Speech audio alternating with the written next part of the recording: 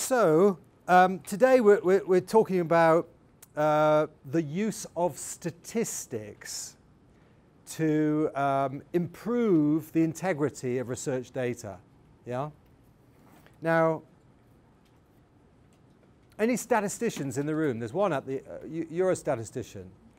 When do you usually get involved in research? Do you do your own research in biostatistics?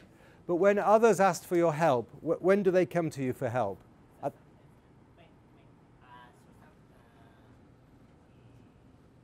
so get budget. Yeah. Or after collecting data. Yeah. So sometimes coming. Okay. So there are two times that you're mainly involved in research. That means at the very beginning, when they say, usually it's a sample size estimate, isn't it? And the answer is always 100, isn't it? You know, they tell you, I've got 100 patients. What's my sample? You know, can you make my sample size estimate?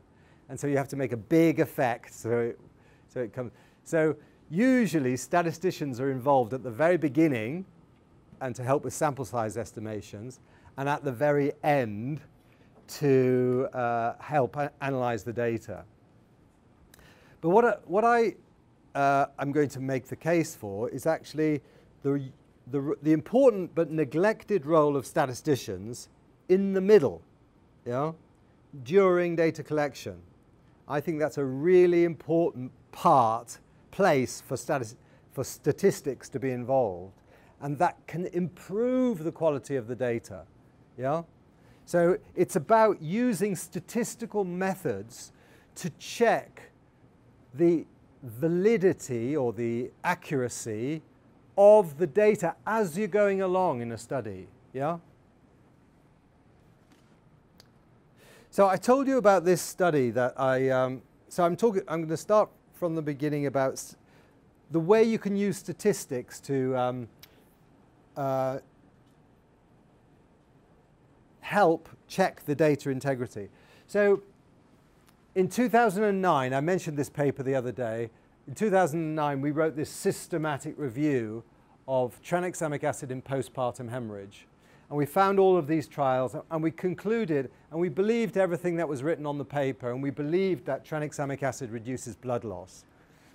And then, but since then, we've become more skeptical. Now, we talked about this, about the most important. This is a randomized trial, very simple structure, and we talked about the key element of a randomized trial is this. It's the randomization and allocation concealment. And I think it was Tomoko who said that the key word is unpredictable. Was it you? Yeah. So that's the most important thing. The allocation must be unpredictable. Yeah. So that's really important. So if the allocation is unpredictable, then chance and chance alone determines who gets into these two groups. Yeah? And so these two groups should differ only by the play of chance. Yeah? There shouldn't be any differences. There can be differences, but they're chance differences. But there shouldn't be differences over and above the play of chance. Now, we do, I love randomization because of its fantastic ability to balance baseline variables. So in this big trial we did of tranexamic acid for the treatment of traumatic hemorrhage, you know, this woman's been shot or stabbed in the stomach, and so she's been randomly allocated to tranexamic acid or not. And this is the first table in any research paper of a randomized trial. It's the baseline comparisons. So it's comparing those who got the treatment and those who didn't get the treatment, so the drug and the placebo group, before they've received the treatment. Yeah? So you collect the information, you've randomly allocated them, and you're just looking at the baseline variables. Yeah? And it's fantastic. You know, it's beautiful, I think. they're so beautifully balanced, you know. All of these factors, I don't know if you can see it from over there, it's quite difficult to see. But all of these things are, you know, really well balanced, you know. 15.5% had a low blood pressure, 15.9% in the placebo group. Really, you know, so you get a really nice balance. So randomization, when it's done correctly, is really beautiful. So if you do proper randomization, you'll get two groups that differ only by chance, yeah? And who is talking about doing meta-analyses of studies and finding out that they weren't, you did a meta-analysis of studies and then you found that the studies wasn't, yeah, so what really happened wasn't mentioned in the paper. Is that what you found? Tell us what you found. Was not written in the paper. Yeah. They wrote that they did a randomized controlled trial. Ah, that's it. Yeah, they used the word randomized controlled trial, but they hadn't really randomized. They were either confused or... Actually, it was intentional. Okay. otherwise the paper wouldn't be published. Ah, I see. Okay. All right. So this is a good trick that you can do to see if studies are really randomized or not, right? So if they're really randomized, then the two treatment groups should differ only by chance. And if you do a meta-analysis of the baseline variables, yeah? Now usually we do a meta-analysis of the outcome variables, don't we? So, you know, you want to know if this treatment has an effect. So you do a randomized trial, you randomize this, patients get this treatment or that treatment, you follow them along, you get the outcomes in the two groups, and you do a meta-analysis of the outcomes to see what effect the treatment had. Well, now we're doing something different. We're actually doing a meta-analysis of the baseline variables, yeah? And we shouldn't see any average difference, should we? Yeah? And we shouldn't see any heterogeneity over and above chance. Yeah? There shouldn't be any heterogeneity. Do you know what heterogeneity is, everybody? Heterogeneity is like sort of variability over and above chance. Yeah? Callistus? Yeah? So you shouldn't see any overall difference and you shouldn't see any heterogeneity. So we went back to this meta-analysis we did of tranexamic acid in postpartum hemorrhage, and we did a meta-analysis this time of the baseline variables. We had done a meta-analysis of the outcome variables, but now we were actually wanting to learn, actually, were these really randomized trials? Let's do a meta-analysis of the baseline variables. So we took two key variables. Age is a good one. Age is a prognostic factor for lots of things, and it's used almost always age is one of the baseline factors. So you can do a meta-analysis of age. So we did a meta-analysis of age, and there was the patients in the treated group were significantly younger.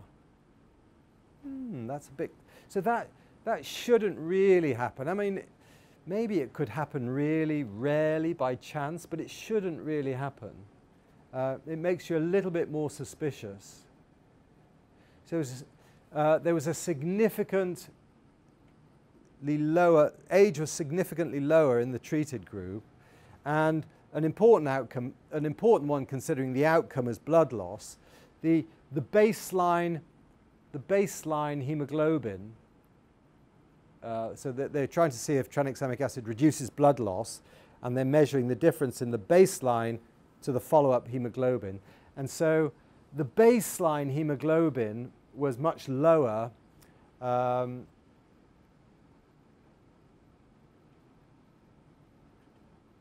in the treated group. I'm not sure what direction. Anyway, it should be the same, ideally, but it was different. And also there was significant heterogeneity. these differed more than you'd expect by chance alone. So, so that's a bit strange. So that made us a little bit more suspicious. Now this is new stuff. People recently have started using statistics like this. What you do is you take all of these trials and you work out a t-test. Yeah? Everybody familiar with a t-test? It's a t-test for the difference. It's a significant test for the difference in the baseline variables. The mean difference, the t-statistic, and the absolute value of the t-statistic. And then you rank the studies by the t-statistic. So you rank the study by the size of the difference between the groups. And then you delete them one after another until you get zero heterogeneity. And then you do a meta-analysis of those studies and see what they show. Yeah? So it's like doing a sensitivity analysis. It's like saying, okay, if these studies are properly randomized, chance and chance alone should determine who goes into the both groups. We can get differences in the baseline variables, but they'd only be due to chance. And if you do a meta-analysis, you shouldn't see very big differences. But if you do see differences, then you can exclude the studies based on the size of the differences and then do the meta-analysis again and see what effect it has on the results of the meta-analysis. Is that clear? It's a bit complicated, isn't it? What do you think? Tomoko, in your meta-analysis, tell us about your meta-analysis. What were you doing? It was about to assess the effect of kind of extracorporeal Extracorporeal. for a severe critical ill patient. Yes. And there were 12 studies Uh-huh. conducted, and 6 of them were from the same point of view. And those 6 studies were very small. Yes. Small sample sizes, and their description in papers were very ambiguous, and I cannot find out what they have done clearly from the paper. So I asked them what they have done Yeah. in their studies, and found that they have not done randomization, Yeah. but they wrote intentionally that they have done randomized control trials. Yeah. He said that it's because of the paper to be published Ah. in the journal. Well, you had a very honest. But they didn't answer to my email. Yeah. They didn't write. Oh, it was when you called them, wasn't it? And these were researchers in Japan. Okay. And you called them and they said, oh, it's because it wouldn't get published otherwise. Okay. And what did you do afterwards? Did you do anything? I excluded from my analysis because it is not a randomized control trial Hmm. for my research. Yeah. And because after I wrote that, actually it's not published yet, so I cannot say everything that I wrote. I excluded 6 studies from this analysis because we found that was not a randomized control trial after the acquired analysis. Yeah. Okay. That's And you'll leave it there. I don't know, because it's ongoing. Meta-analysis is ongoing. Hmm. And my paper is not published yet, so I don't know what the reviewers will say about that, or scientific community, Yeah. our community, our scientific Yeah. community will say about that, because Ooh, it's an interesting one, isn't it? yes, Who think? it's a little bit scary. What do you think Tomoko should do? Has she done enough? Now she's identified these studies as not being randomized, and she knows that they were said to be randomized so that they could be published. And it was intentional. So it puts you in a difficult position now, doesn't it? I mean, in a way, I mean, it's difficult or easy depending on how you want to do it. You can say, well, okay. But what do people think? What's her responsibility? Or does she have a responsibility here? What do you think? I don't know if she wants to, she can try. If she'd like to smoke it, I think she has the right for that. I think so too. She has the right to expose it. Yeah, if she wants. Yeah. And what will happen to her if she does?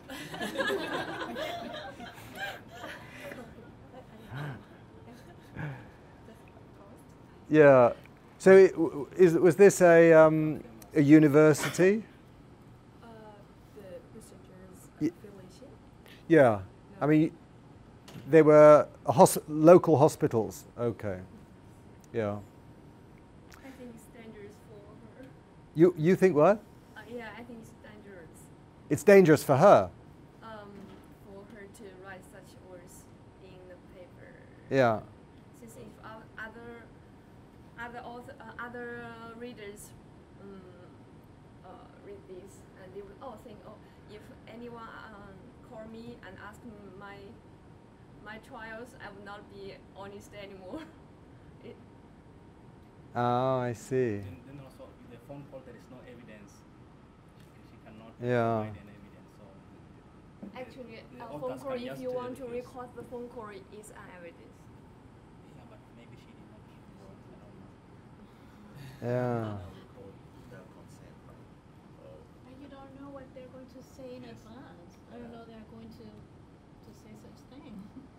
So Because why would I even- record all my Even if you write like a letter to the editor, maybe, Mm-hmm. but you don't have you have nothing to cite for.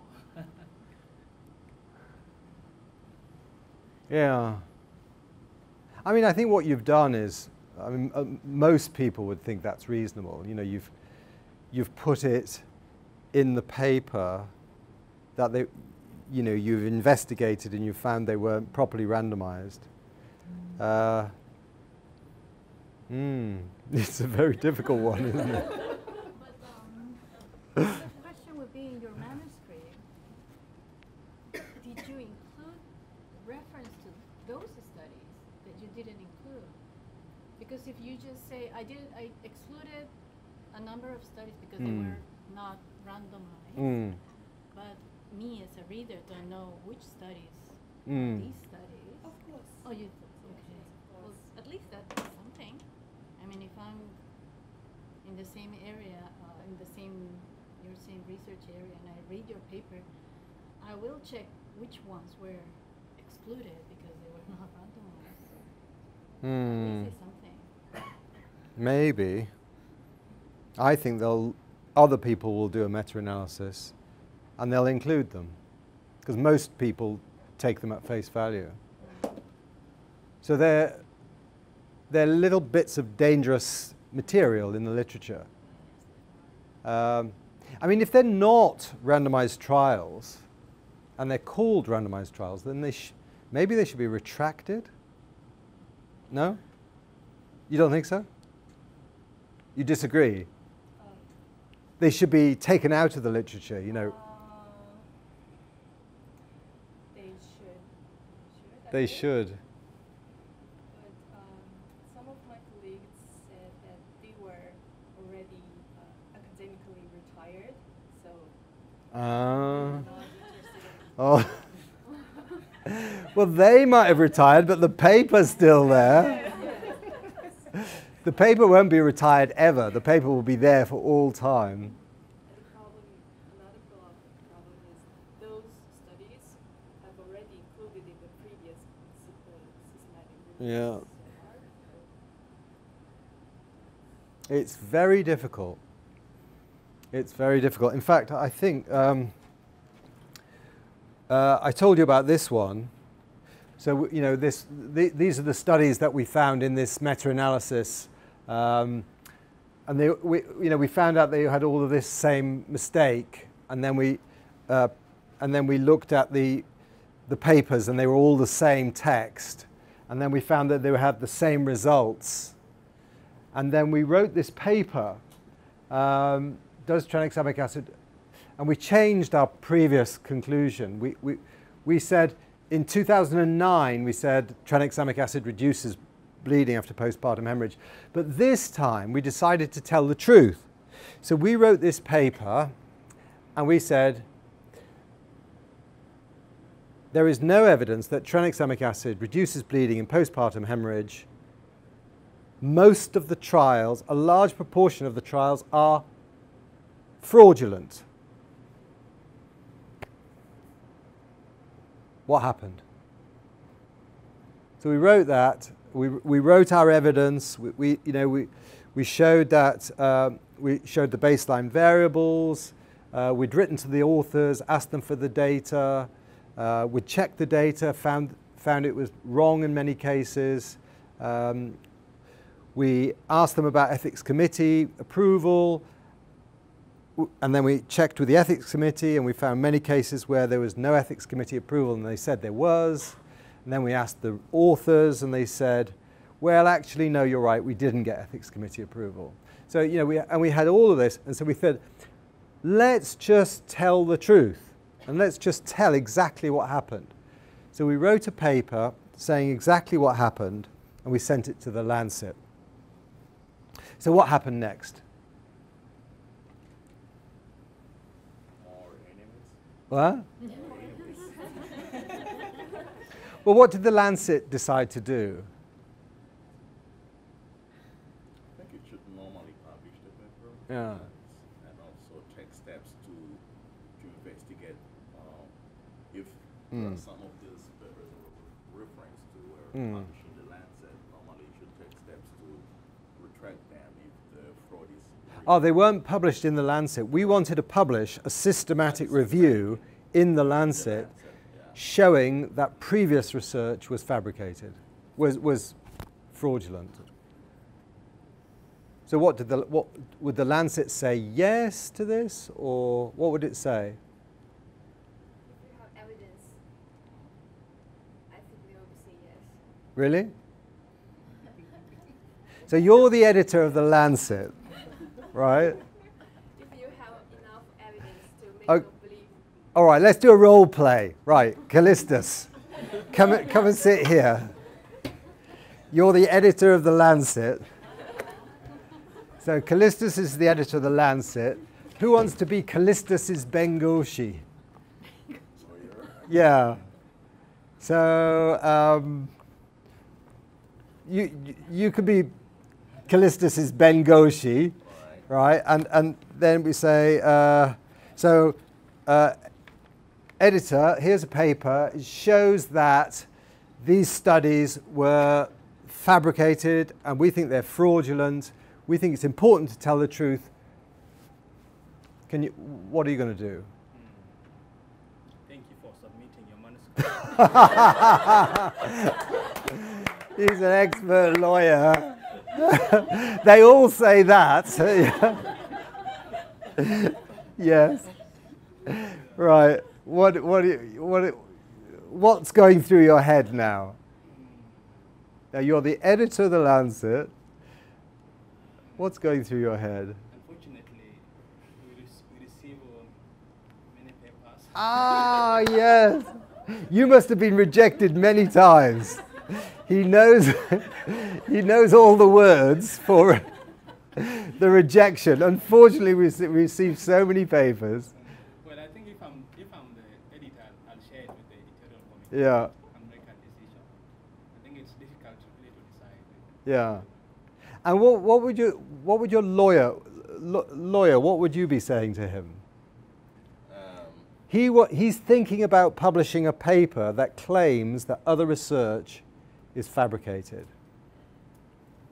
I think it's the risk to engage in such a manuscript is that it can be very controversial and it can elicit a lot of reactions, and sometimes a journal doesn't want to be involved in such issues.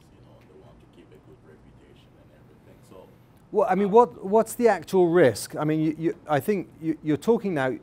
you're the lawyer working for the Lancet, and the editor's thinking of publishing a paper. You're the lawyer. What are you worried about? What's the risk that you're worried about? Worried about being sued, complaints from. You're worried about being sued. Okay. So what do you say to the editor? To avoid problems,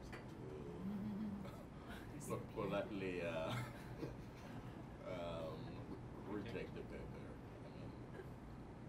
Reject the paper. Just in case we don't have all the evidence really showing that those research were fraudulent. So Yeah. I would suggest that we don't get involved in that. You would suggest you don't get involved. Okay.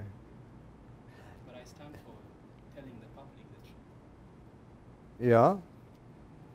So we've got Callistus, who has got a social value of wanting to tell the truth, but your lawyer is saying that this is putting your journal at risk, and maybe putting your job at risk.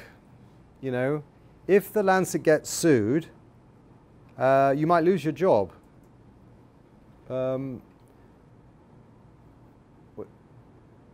So now you've got to weigh your responsibility to the truth against the possibility that the journal, under your, as a result of your decision, might get sued. What do you think? I want to look at the evidence that the authors have. You want to look at the evidence that the authors have. Okay. And get advice from my lawyer whether this evidence can stand in law court. Okay, so that's very sensible. He wants now to get advice from his lawyer about this manuscript. So this manuscript's become a very special manuscript now. It actually has to be legally defensible, yeah? And the lawyer is going to advise on this. And what sorts of things? You'll want evidence, won't you? Yes, yes. Yeah. Everything that's said in that manuscript, you'll want to see the evidence. Not necessarily everything, but at least if I can have some documented proof where authors are recognizing that they have manipulated data, like in their case it was a call form that if it could have been written, that would be something good, because I have a document where they're showing that they did something. Yeah. wrong, and Well, this can be exposed in the courts. so what Tomoko says is that she rang up the authors and they said that they said it was randomized in order to get the paper published, but in fact it wasn't. Is that evidence? On the personal note, yes, but in terms of the law, I wouldn't dare going into that, because it's going to be my word against theirs, and It's going to be Tomoko's word against theirs. And when challenged, that you could pick up the phone and say, no, we never said that. Yes. I didn't say that at all. So it's getting more complicated, isn't it?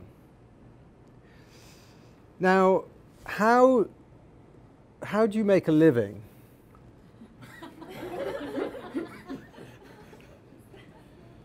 defending people. You make a living defending people. So you're giving this advice to the Lancet. Are you giving it for free? I'm being paid. You're being paid. So the Lancet will have to pay you for your time to review this manuscript. And this manuscript's going to require a lot of work, isn't it? Yeah. And you're going to charge by the hour to the Lancet, aren't you? For sure. So it gets more difficult for Callistus now, because Callistus now has got to think, right, if I'm going to accept this paper, I have to pay legal fees to my lawyer to give me advice on it. I risk being sued by the angry researchers. I risk, there's a risk I could lose my job. What are you going to do? This is just one of the 1,000 papers. And this is just one of the 1,000 papers that come across your desk. See, Callistus made the right decision the first time from his point of view, didn't he? He says, unfortunately, we get a lot of papers, and yours isn't, you know, despite being very interesting, we read it with great interest, you know.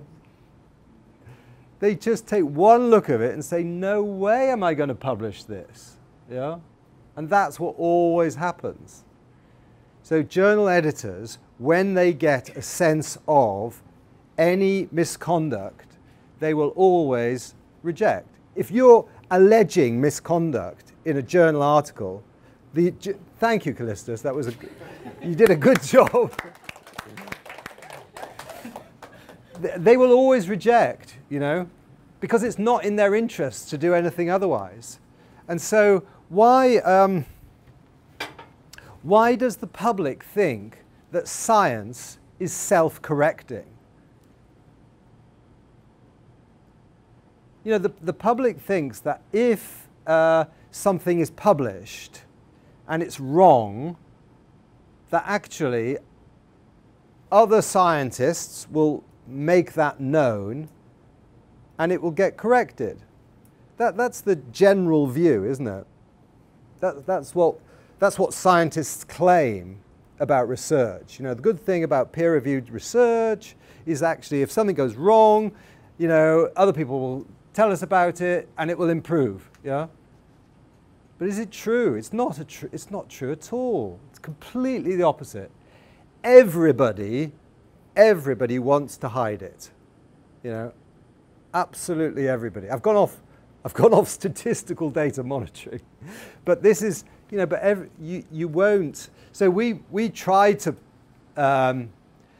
this paper, so the Lancet said they didn't want to publish the paper because, and they said, you know, we should take it up with the universities of the authors involved. So we did do that, and the universities, I wrote to all the universities, and they don't even write back. They don't even write back. So the universities, why would they write back, you know? So they go, oh yes, how interesting. One of our researchers, you're accusing one of our researchers of fraud. Oh, we'll look into this. No, they don't do that at all. They just ignore you, you know? And like I did, I went away because, you know, I haven't got time and money to investigate. It's not my job. So we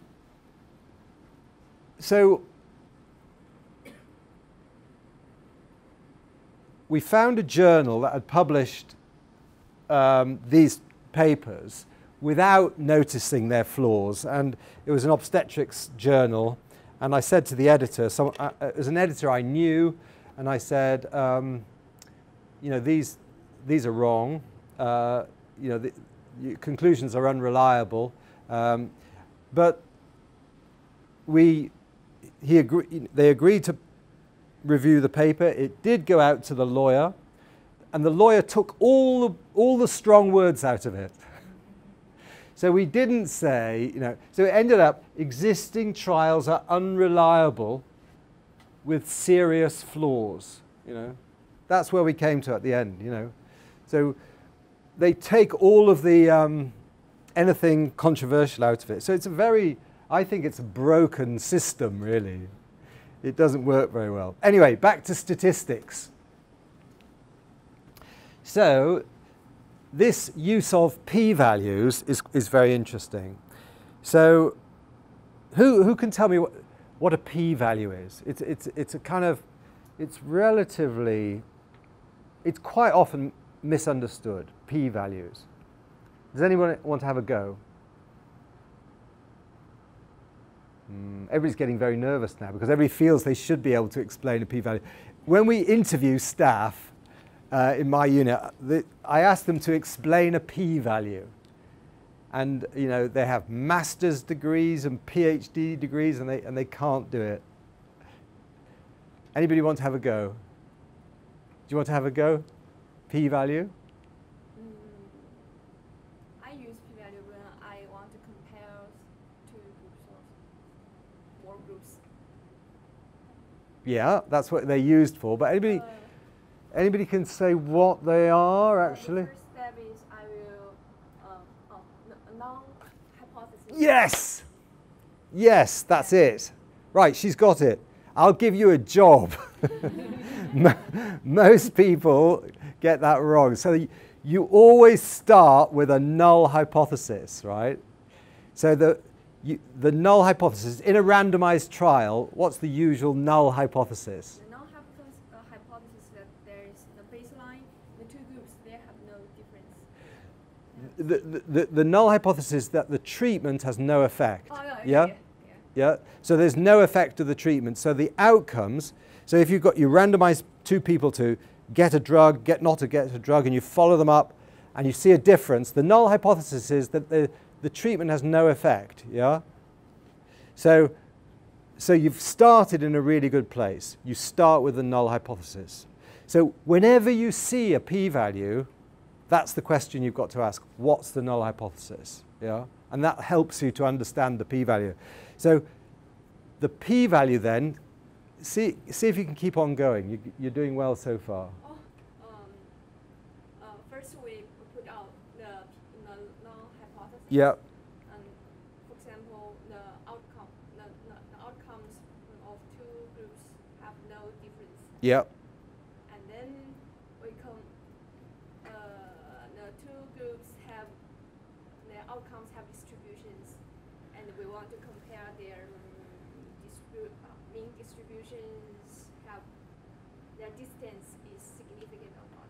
Yes. So first of all, you have a null hypothesis. The null hypothesis is that there's no real difference. Yeah, no real difference, and the mean. And then you've got some data. Yeah, I got some data and difference is about mean difference. The null hypothesis, the mean difference is a distribution of 0. But when we get the real data, the two groups, their mean difference may be distributed skewed from the 0. Yes. So you've got a null hypothesis of no difference. Then you get some data, and there's a bit of a difference. Yes. Yeah? And then the p-value is, if the null hypothesis is true, what's the probability that I would get results as large as a difference as large as this by chance alone, isn't it? Yeah, by chance alone. Yeah? So when you start off with this null hypothesis, and then you've got some data, and you're saying, if that's true, how likely is this data if that's true? And so if you've got a small difference, then it's quite likely. But if you've got a very large difference, it gets less and less likely. So the p-value is the probability that if the null hypothesis is true, that you'd get results as extreme as the ones you've got. Yeah? So if you have a p-value of 0.05, what proportion of results are compatible with chance alone? 5%. 5%. Yeah? Everybody agree with that? If the p-value is 0.05, then there's a 5% chance of getting a result as big as that just by chance. Now, if the p-value is 0.1, what's the probability of getting a result like that by chance alone? 10%. If it's 0.15, what is it? 15%. If it's 0.2, all right, you've got it. So the p-value should have a uniform distribution, yeah? So we've gone 0.5, 0.1. So, you should have the same chance of having a p-value of greater than 0.8. The same chance, you should have the same chance of getting a p-value of greater than 0.8 as getting a less than 0.2, yeah? Because the distribution is uniform, yeah? Do you get that?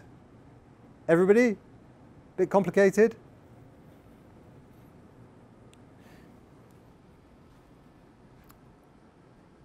So the p-value should have a uniform distribution. Now that's been used very well. There's a very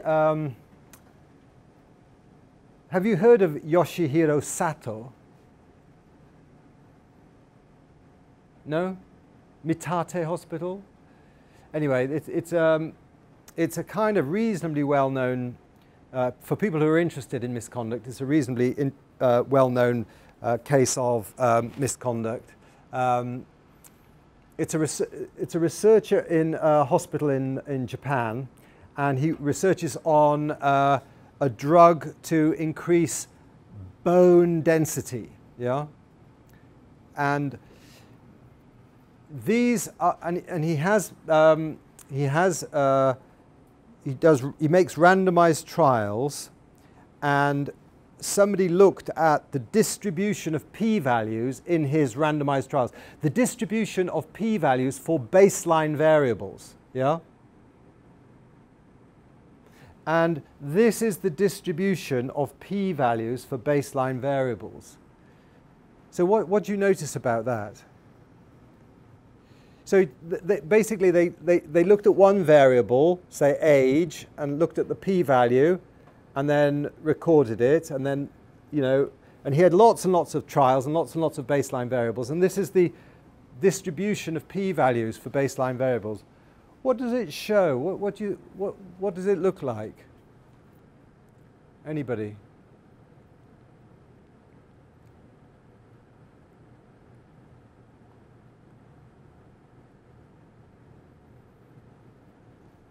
Well, I said that it should have a uniform distribution. Does that look uniform? It's skewed, isn't it? Someone said skewed. And which direction is it skewed in? Yeah, the p-values tend to be very close to 1, don't they? There are very... Now, I told you that the distribution of p-values should be uniform, so we should expect the same number of p-values to be between 0.8 and 1 as to be between 0 and 0.2. Yeah? But it doesn't look like that, does it? We've got lots of very high p-values, you know, and not very many low p-values. In fact, what this researcher did is they compared the kind of, I don't know how they did it, sorry, but they said, well, look, we should expect a uniform distribution, but we've seen this distribution. How likely is it to get a distribution like this if the real distribution is uniform? And it was really small, you know, 3.8 times 10 to minus 100. Yeah? So then they challenged this Sato, this statistician, said to Sato, these p-values don't look right. They don't look like they've been, you know, all of the p-values are too high, you know, like looking like there's very little difference in baseline variables. You should have had more extreme. You should have lower p-values. And then he acknowledged he made them all up. So he'd made up 33 randomized trials. And so basically he sat in his office and he wrote down, you know, like when you're doing a trial, you know, you have your table 1, baseline variables. So he put some numbers in, you know, maybe he had a calculator. Anyway, they were all made up. And it was discovered because of this, using the baseline values. Baseline values are really important in detecting fraud.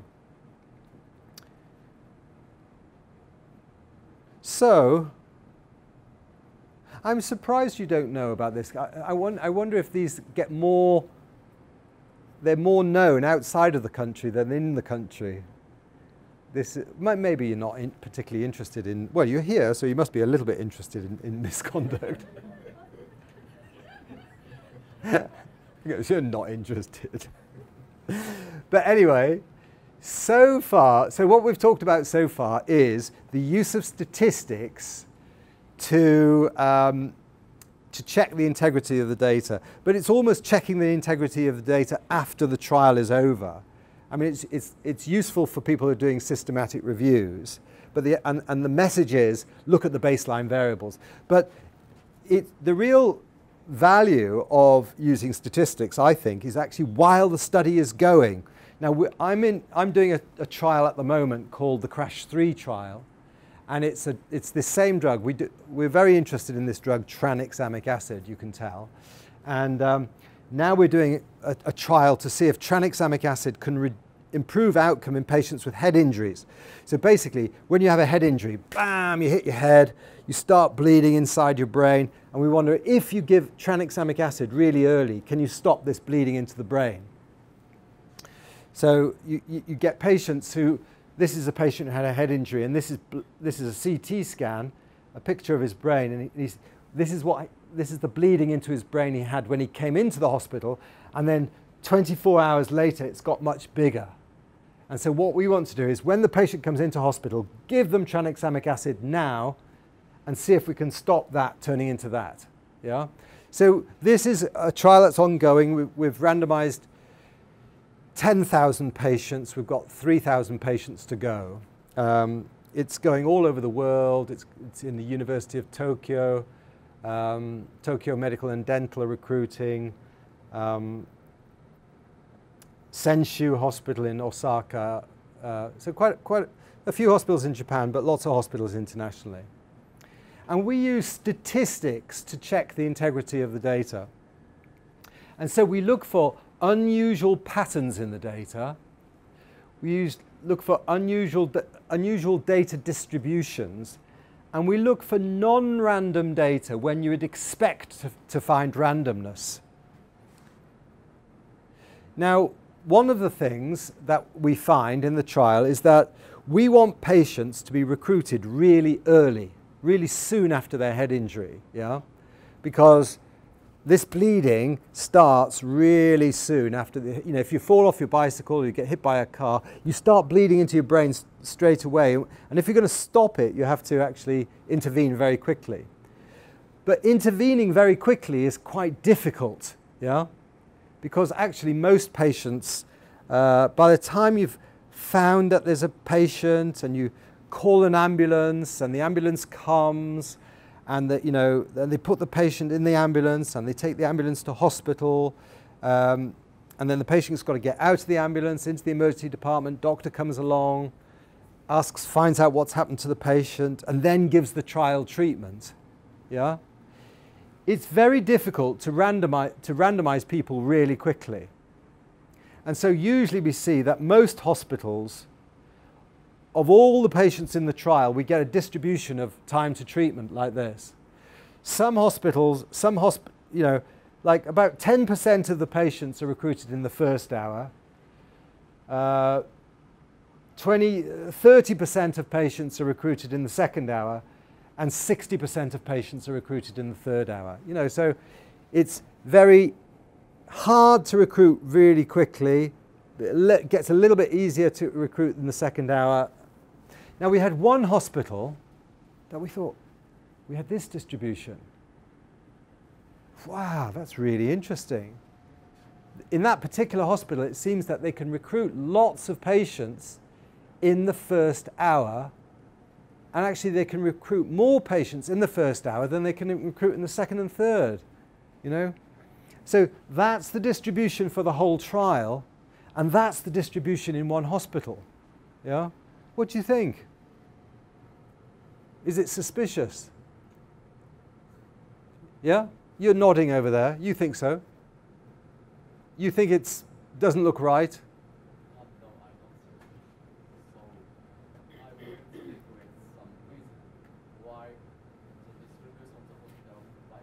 You'd expect there to be some reason. Okay. Well, this was a hospital in Pakistan. Yeah. And so what I did is I saw that and I thought like you, there must be some reason for this. Yeah? But if I can't find any reasonable reason, I will suspect the fraud, protocol fraud, Yeah. or protocol violation. Yeah. Okay, so when I saw this, I had the same impression as you. It's very strange. There must be some reason for it. And so I called the hospital in Pakistan and I spoke to the doctor. And the doctor said, yeah, it's my hospital is on a really busy road. In the middle of the town, there's a very busy road. It's a wide road, it's a big road, and the local boys have motorbikes, and they like doing what I don't know what wheelies. You know wheelies? You actually go woo like that, and the front wheel comes off the ground, and then you go along on the back wheel, and then you go down. Yeah. And he said the local boys like doing wheelies on the big road outside my hospital, and of course they fall off and hit their head, and so we get them really quickly. So that's what he said. Now, what do you think now? Is that a good enough reason? I'm not sure. Yeah. Or I can't understand the situation, but why it relates to hourly transport? Why it? Why it relates to hourly recruitment? Well, what he was saying is that the reason we can recruit so many patients within the first hour in this particular hospital is because the injuries happen just outside. Yeah, because if the hospital is here, there's a big road here, and the boys do this, bang their head, and then they're in the hospital. Yeah? What do you think? Is that who thinks that's a convincing explanation? You don't think so? Not really? Why not? Seems to be made up. So I thought it seemed to be made up. So I went on Google Maps. So I went on Google Maps. You can't see it very well, but this is Google Maps, and I looked at the hospital, and the hospital is there, and there's the main road. And actually, on this Google map, you can actually you can see the main road, you can see the hospital, and you can see little dots, and you think, well, maybe those are the boys doing the wheelies. Maybe this is true. Yeah, what do you think? Maybe this is true. There is a big main road outside his hospital. And maybe the boys are doing wheelies. Check the age? Yeah. Anyway, I was still suspicious. So I went there, right? So you get on an airplane, you go to Pakistan, you go a long way from London, and it's all hot, and and then you get in a car and you drive for 2 hours and you get to the hospital.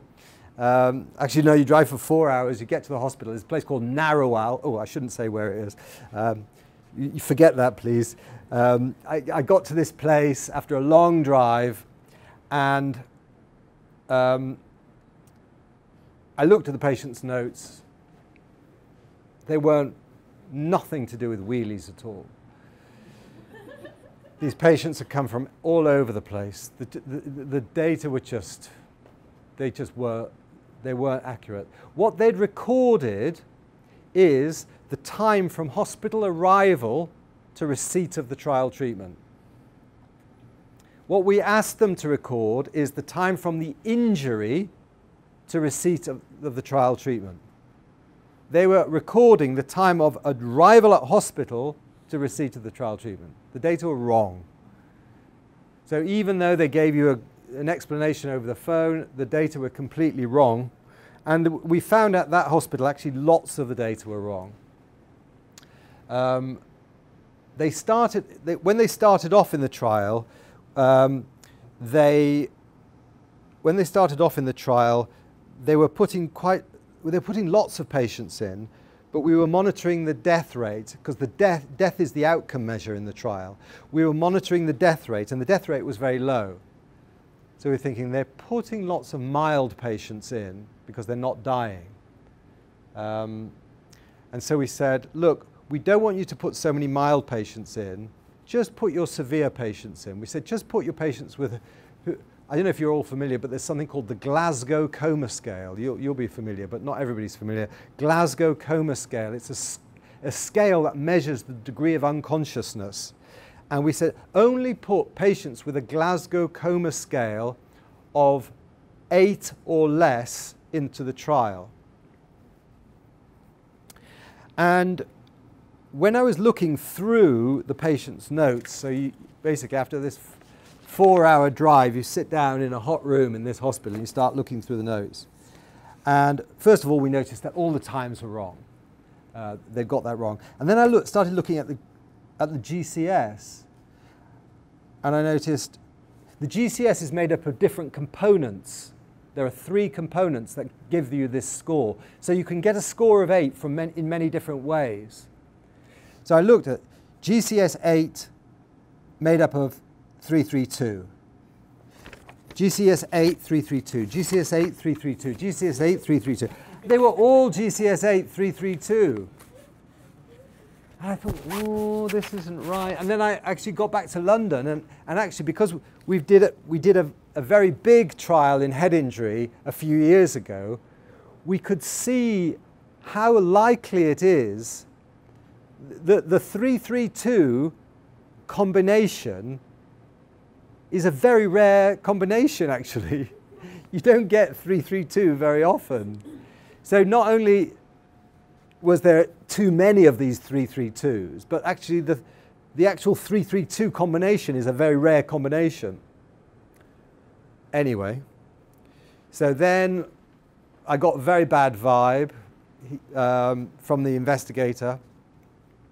He didn't ask me very much. He said he wanted a trip to London, and he wanted a new computer, which was a bad, you know, I was getting a very bad, anyway, we decided, there and then we said, right, okay, I don't think you're suited for this trial, and we're going to, we stopped recruitment then, and we haven't restarted. So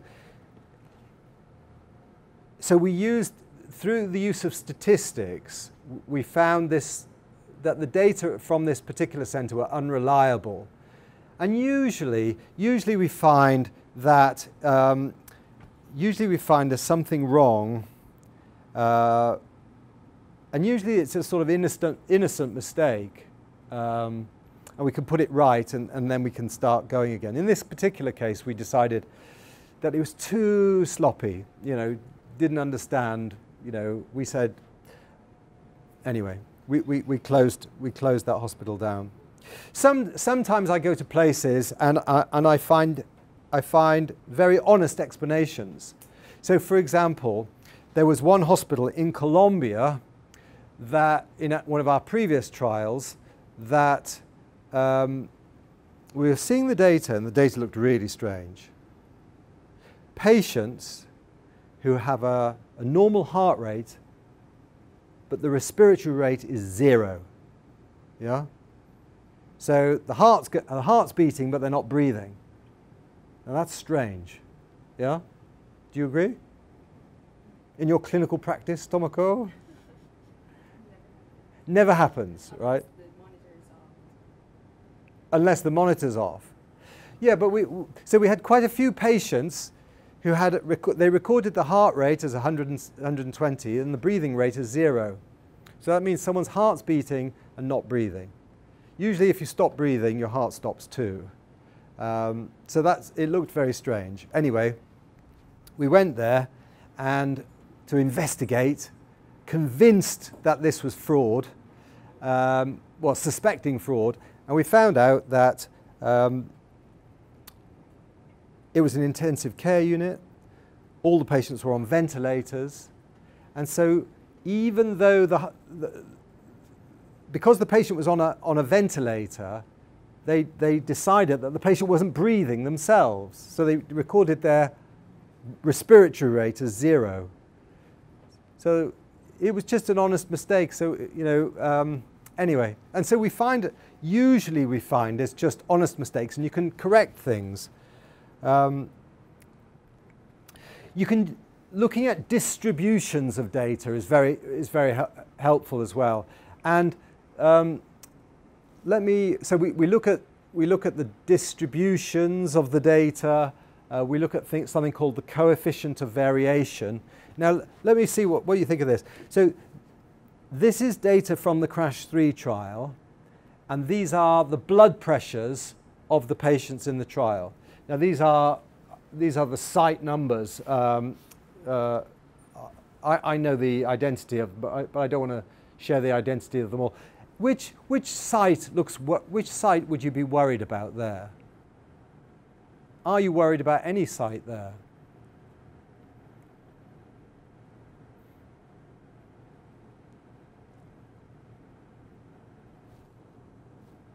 Do they look all right? No? Anybody?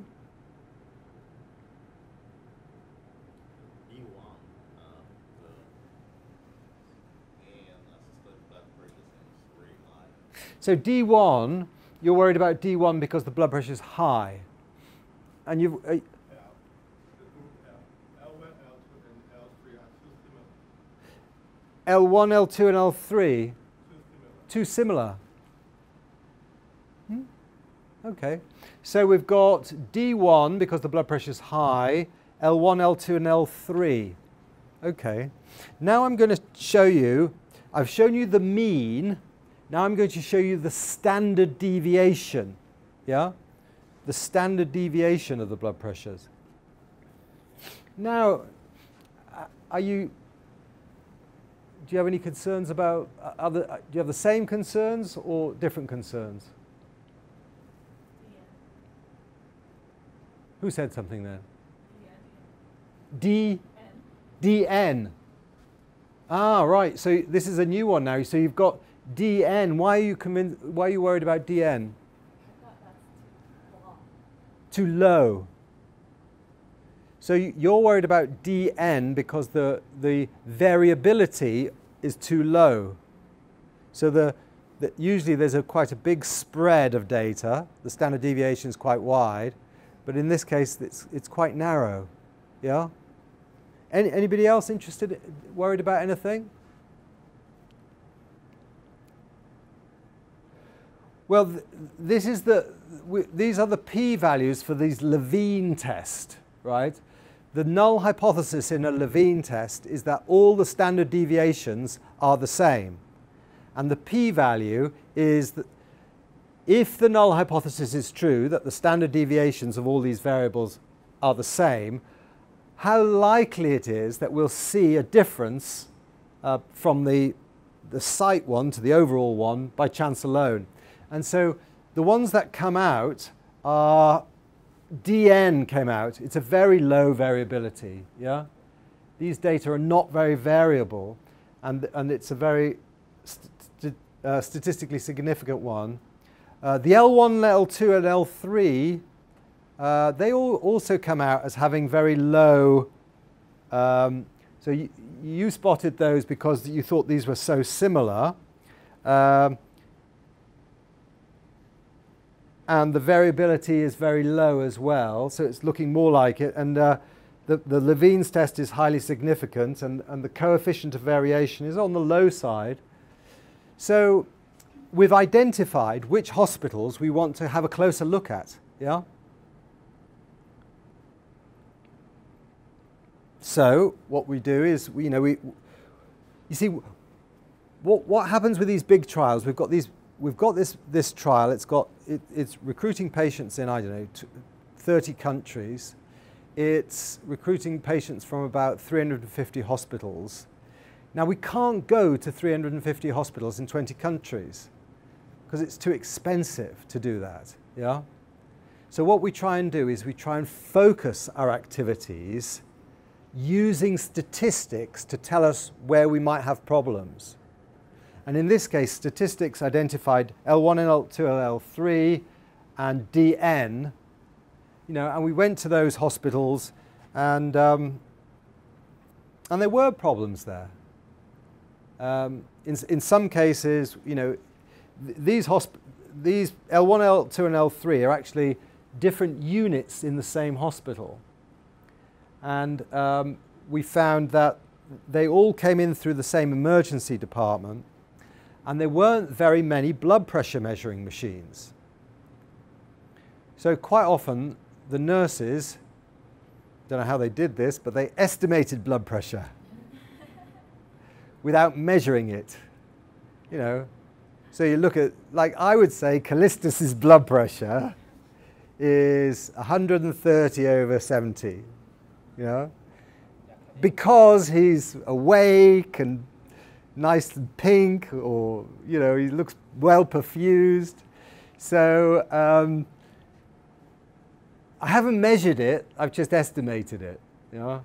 So we found that in this particular hospital, the nurses were kind of estimating is too kind a word, really. It's guessing.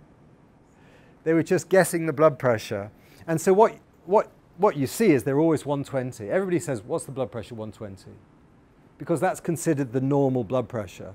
So if they look at you and you're talking and you look healthy, they say your blood pressure is 120. And there's very little variability. And so, I mean, blood pressure is not the most important variable in this trial. But that variable is a signal. It's a good test variable to find out if there's a problem, and you can look into it in more detail. So we use statistics to find problems, and we go and have a... The other one we use that, a lot is something called the runs test. I don't know how many of you are familiar with the runs test. Nohiro, are you familiar with the runs test? Yeah? So the runs test is a really useful test. I'll just explain it. You get a series of values, right? They're separate values from different patients. So for example, say patients come into hospital. You know, one patient comes in and they have a certain time to treatment. Another patient comes in, they have another time to treatment. There's no good reason to think that the time to treatment of that patient should influence the time to treatment of the next patient. They should be independent.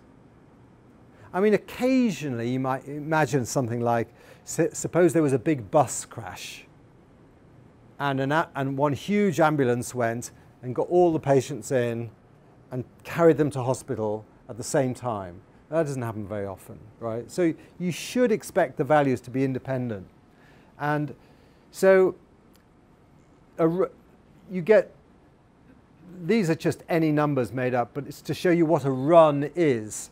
So here we've got 1, 2, 3, 4, 5, 6, 7, 8 numbers. We've got 8 numbers, and it happens to be the median is 41, yeah? Now, a run of values is a series of values that are less than or greater than the median. So this is one run. So 40, 30, and 10 are all less than 41. So that's one run. Then 79 is higher than 41. So that's one run. 20 is lower than 41. That's one run. 50, 47, and 42 are higher. Yeah? You got it? So there are runs. And so in this data set, there's in this piece of data, there's 4 runs. 1, 2, 3, 4. So 1 run, 2 run, 3 run, 4 runs. And that's what a run is. Now there's do you use this Stata? Do you use Stata here, or you use SAS or something else? What computer program do you use? You use them all, okay. So in Stata, there's a Stata command that you can do a runs test.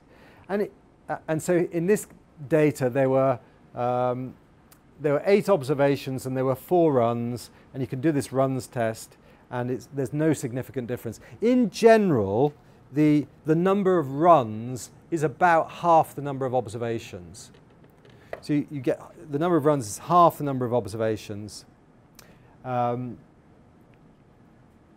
Now we've got, so we use this runs test for the time to treatment because we expect time to treatment, you know, this particular patient's time to treatment should be independent of the next one. And so I've got two bits of data now I want you to look at. And I want to tell you, so this one, can you count how many runs there are there? I mean, you can't, can you? It's very difficult. So, and then I've got another data set, this one.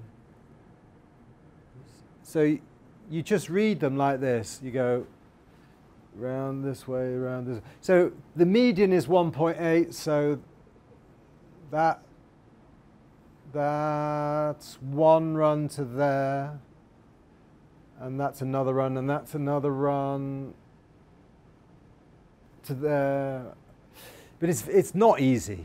It's not easy. So what I'm showing you is actually that sometimes you can look at data and see strange things, but sometimes you can't, and you need computers to help you. And so in this case, you know, there were 25 runs for site A, and when we look at site A results, we do a runs test, there are 54 observations, 25 runs. Or, you know, the number of runs is approximately half the number of observations. There was no significant autocorrelation.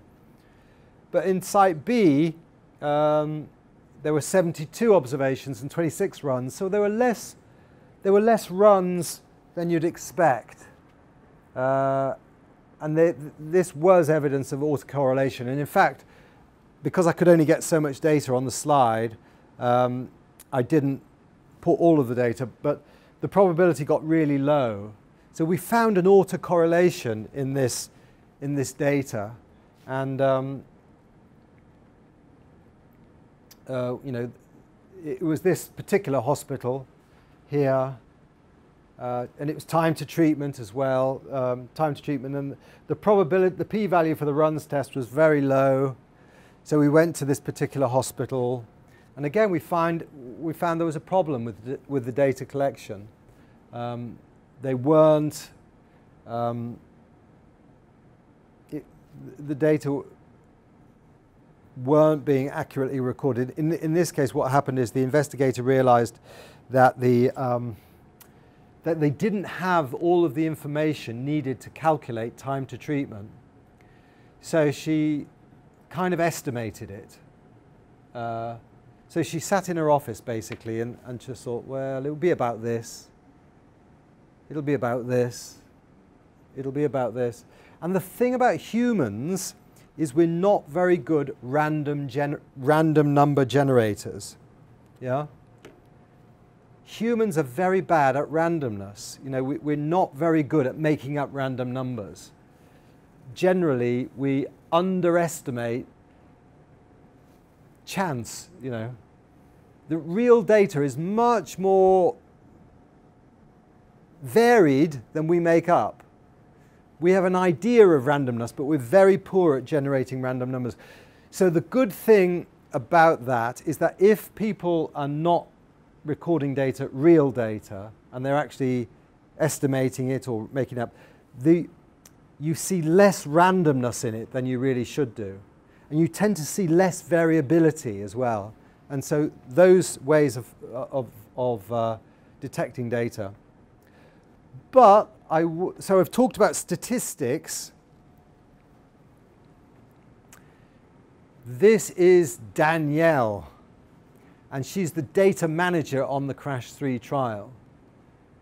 And she found that data problem before the statistician did. So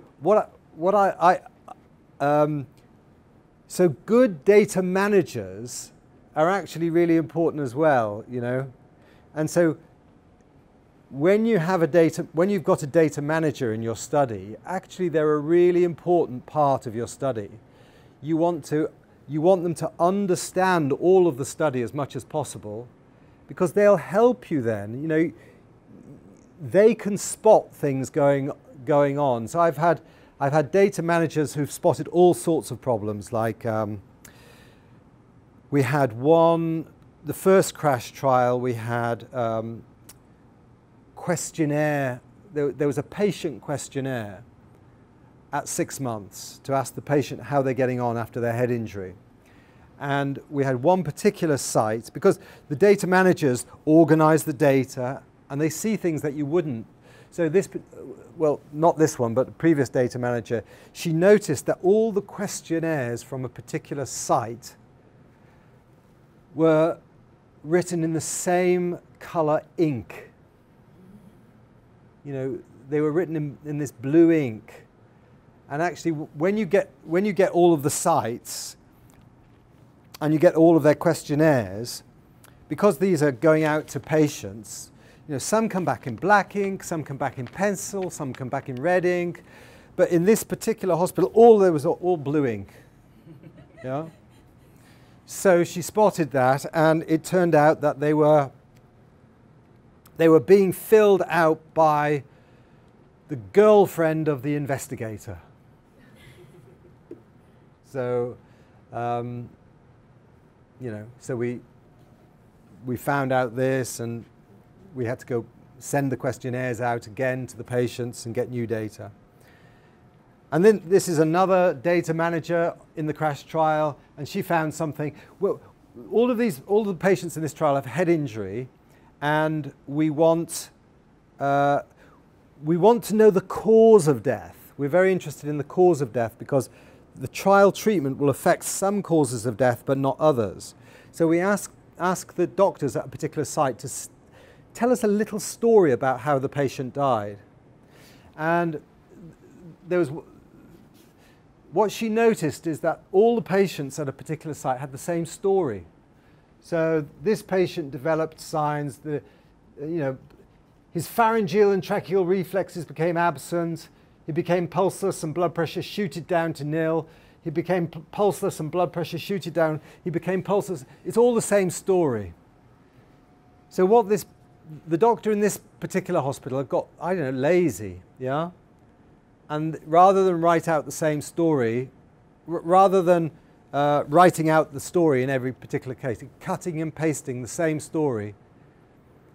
And statistics couldn't have spotted this one. You know, you can't get statistics to, you know, I mean, you maybe some clever machine learning or something, but a clever human can spot things like this. So you want to have the best use of statistics and clever humans as well, and they can help you. So to finish off then, usually statisticians are involved at the start of a study and at the end of a study, and in the middle they're not involved at all. I'm saying that if you want to improve the quality of the data, statistics can be involved in the middle. And it's much better because it's prevention. Yeah? You don't want to find out about poor quality data at the end when you can't do anything about it. You want to find out about poor quality at the time it's happening so you can improve it. Yeah? So statistical methods can and should be used to improve data quality. Statistical methods is not a substitute for good data management, and so you shouldn't try and say it's all the machines can take care of it. We don't need clever humans. You do need clever humans. Preventing data problems is better than detecting them. And you focus on the data collection system rather than allocating blame. Now that's been a really difficult one for me because you feel basically I do these big trials, and you spend about 8 years of your life working on one trial, yeah, and you can only do so many trials and then you die, because you don't live forever. So you put a big part of your life into these studies, and you find these investigators who are not taking it seriously, and you get, it makes me angry, you know? And I want to tie them to the chair and how dare you? That's my impulse, is to do that, yeah? But it's the wrong impulse. So fortunately I work with other people who are more sensible than me. And if there's a problem with data quality, they say it's a system failure, right? So when we had the doctor in this particular site in Pakistan, who was making up all the same GCS, you know, 332, 332, 332, time to treatment was all wrong. What we've got to think about is how we select investigators. You know, are we selecting the right investigators for this study? You know, are we selecting the right investigators? Do we give them feedback early enough? That's one thing, a big thing that's changed, because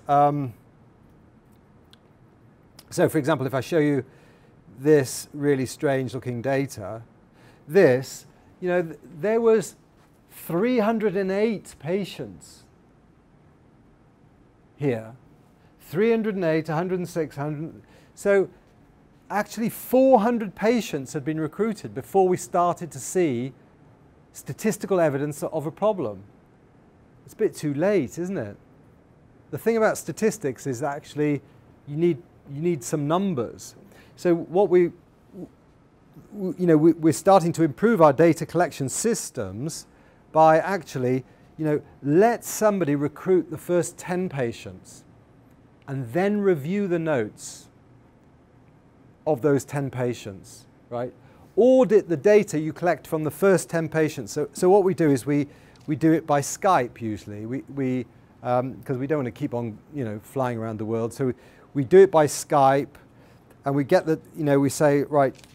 And the good thing about Skype is you can just hold the notes up to the camera. You say, show me this patient's blood pressure. You say, there it is in the notes. And you know, show me how did you work out the time to treatment? You know, you say, well, we worked out from the, you know, when the ambulance was called. Show me the time that says the ambulance is called. And so we try and tackle problems really much earlier. And so so actually moving away from a culture of blame and thinking of data quality as a system feature is much more useful. And that's what we're going to talk about tomorrow. Tomorrow we're going to talk about a very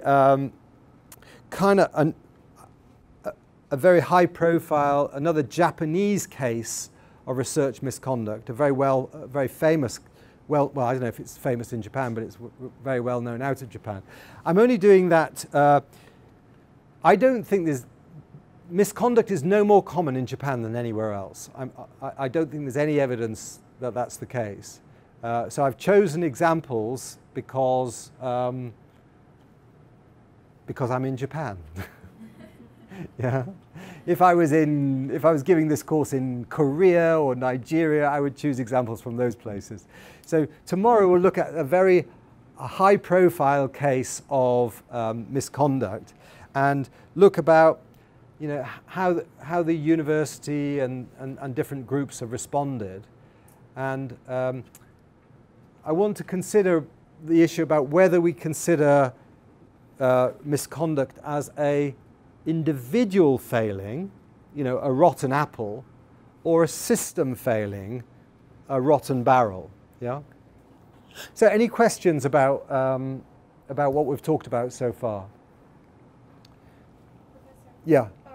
today you are talking about the statistical methods for checking the data integrity, but all of your example is like a clinical trial. I just wondering, are these statistical methods professor can also enroll in other field like public health. Mm. Yeah. So, like,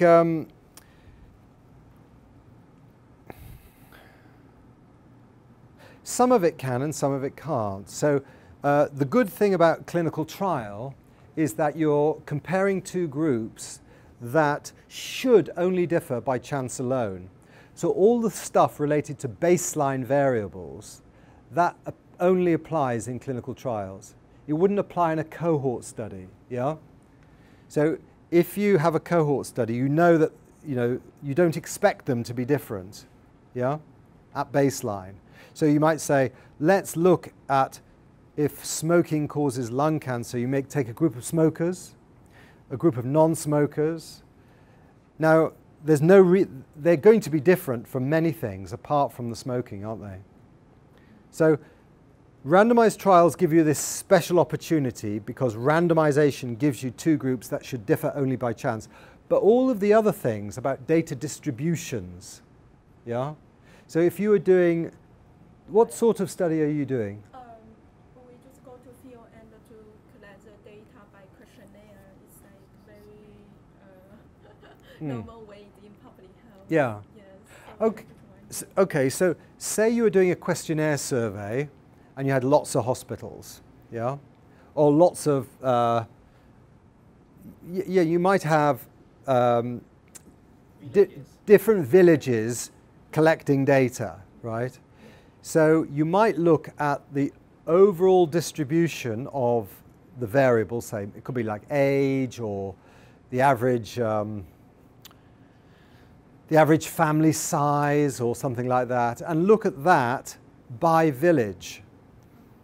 And you might look at the distribution of the data, look at the average family size and the distribution, and you might find that in one particular village, the variability of family size is very small. And you might find that, and I was talking to, this happened in the London School of Hygiene.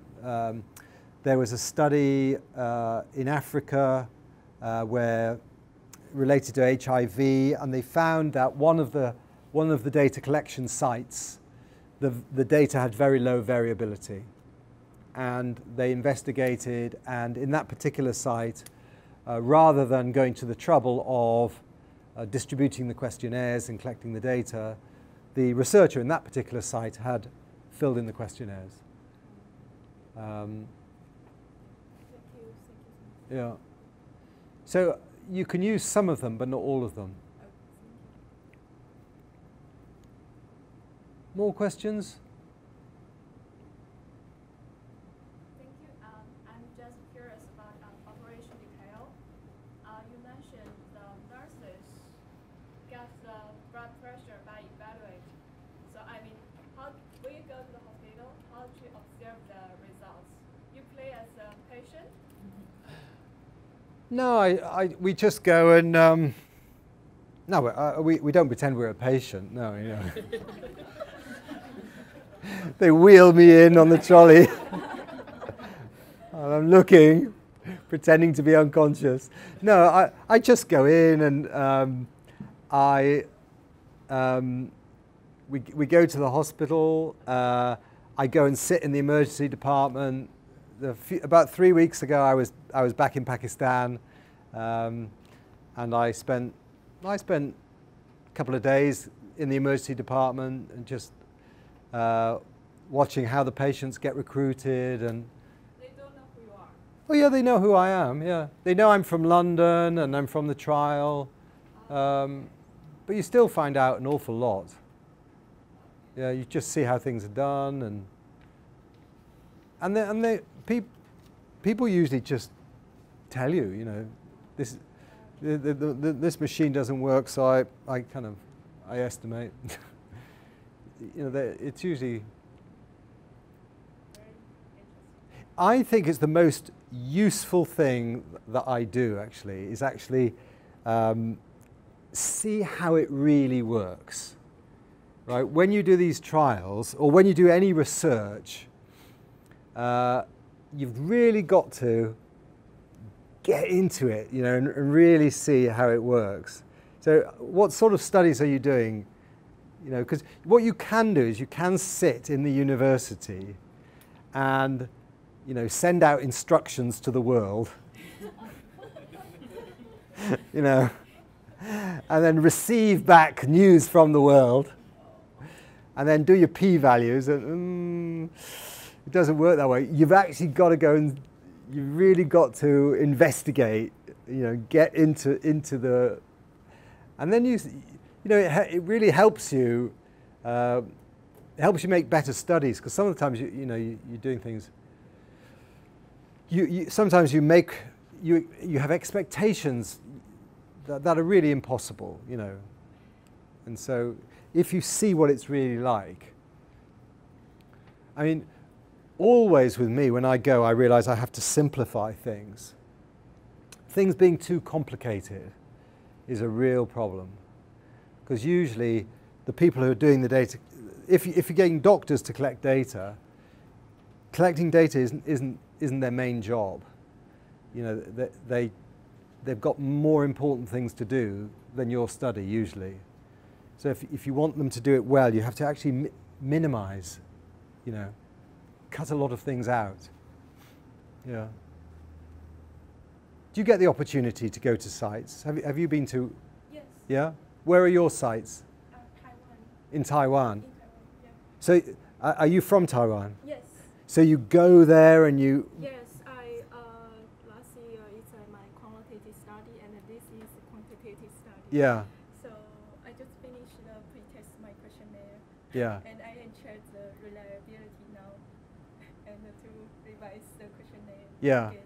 And then when you give it, who's going to administer it?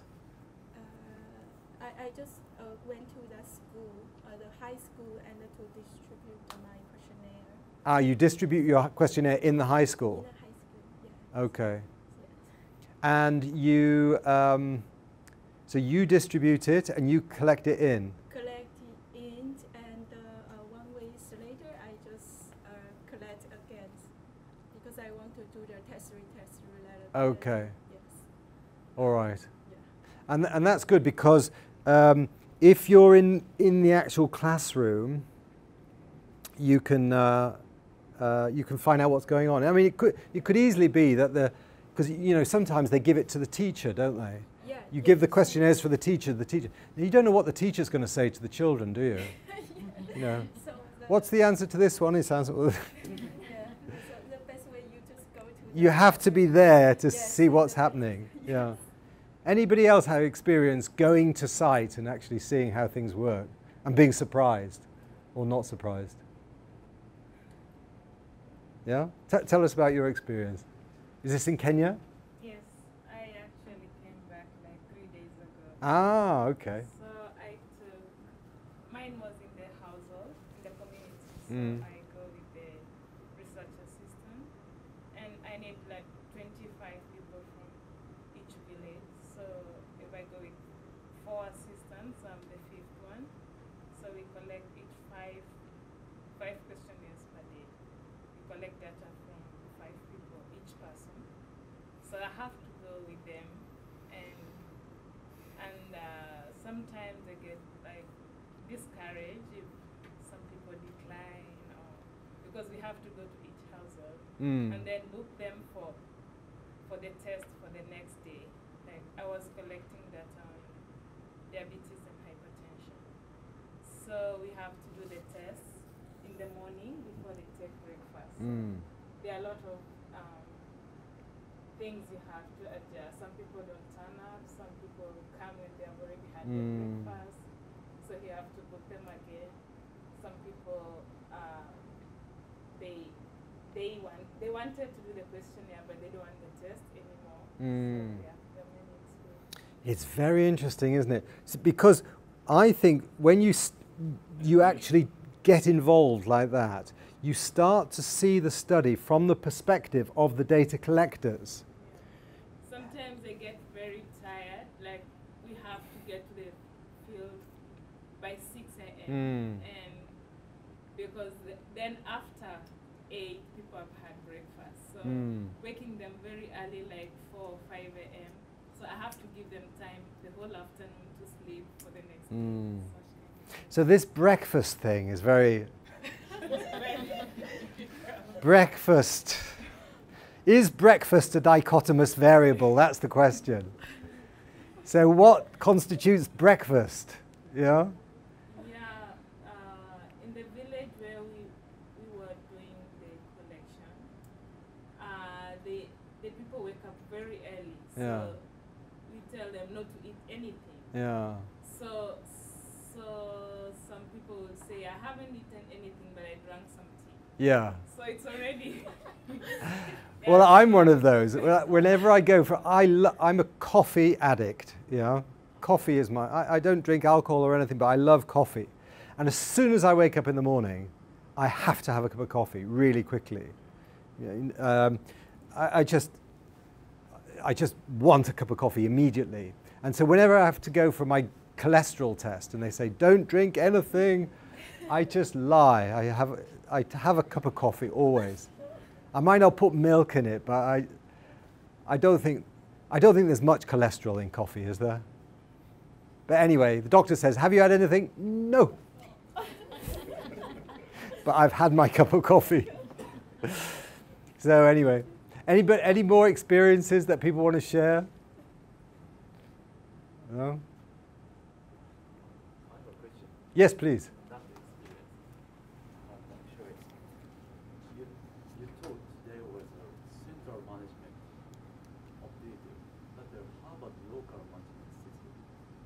Usually, we will put the local monitoring in each facility. Uh-huh. So, but today's topic was mainly central. So my question is, what kind of tasks can local management system do? Local monitoring. Yeah. Yeah, it's all about cost effectiveness, isn't it, really? Because I think it's a question of cost effectiveness. If you could,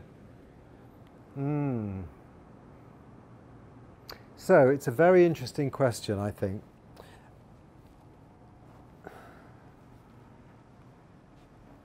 See, on the one hand, you could check every single variable, couldn't you? You're doing a study, and you could check every single variable. So somebody collects data, and then you have somebody else to go and collect it again, and you check every single variable. Now the thing is, that would reduce the measurement error, that would reduce the error, but it'd be quite expensive, wouldn't it? Now the thing is, there are two kinds of error in studies. There's probably more kinds of error, but essentially there is measurement error and random error. Yeah? Now, if you put a lot of your money into reducing measurement error, the study will be smaller because you've spent all your money on reducing measurement error. Usually you've got a fixed budget, haven't you? So if you put a lot of effort into reducing measurement error, random error will go up. And so you're always dealing with this balance, right, of measurement error and random error. So in our studies, what we find is that the reason why we like statistical monitoring is because it's very cost effective. We can have lots of centers all around the world, and most people do everything okay. Lots of centers, lots of data collection, really reduce random error. And then we want to be as cost effective as possible for reducing measurement error. So we do statistical data checking and only go to those places. So I think your question is a very good one. But I think it's about cost effectiveness. And what people don't realize is you're always making a trade-off between the size of the study and data checking. You can check lots of data, but the study will be smaller. if you do less checking, the study can be bigger. So it's getting the right balance between data checking and size of the study. I prefer big studies with minimum data checking, actually, because what I found is that, especially where you get a variable, where you get a primary outcome that's really clear, like death.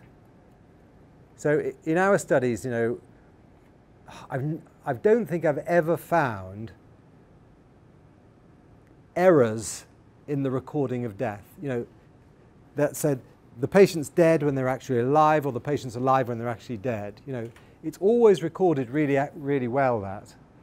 And so actually, because primary endpoint is death, you just go for big numbers. Yeah. It was a good question, that one. Owarimashita. Have we? Okay, well, I look forward to seeing you tomorrow. And tomorrow we're going to talk about responsibilities and things like that, rotten apples, rotten barrels.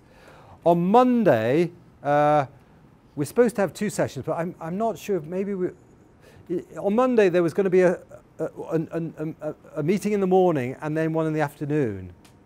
Is the afternoon convenient? I was thinking we might not. Yeah? In the morning, what I want to do is I want to give you some scenarios, right? Maybe we'll do some more role play. I thought you were very good as the editor of The Lancet. And you're a good lawyer too. So I like doing this role play because one, it's fun, and the other thing, it's sort of I don't know, you start to feel what you might do, you know. So I want to do some role playing of what you might do if somebody encouraged you to change data, or you noticed the data had been fabricated or falsified. Who would you tell? Those sorts of things, yeah. So I'm going to, on Monday, I think maybe we'll get some of these, move some of these tables back, and we'll put the chairs in a circle, and we'll have some. I think it's going to be in another room. Oh, it's going to be in another room? Building G. Okay. Well, we'll try and get some, we'll do some role play, but do come for that, because I want some good acting, and I think that can really help, because it's, you know, sort of what you would really do in that situation. It's quite difficult. It's a very difficult area. Okay, good. And there'll be a certificate at the end. Shomeisho. So you have to come on Monday, otherwise you don't get a certificate. And then don't forget, if you get a chance to read about this story about in the news or on the internet about the Tokyo thing,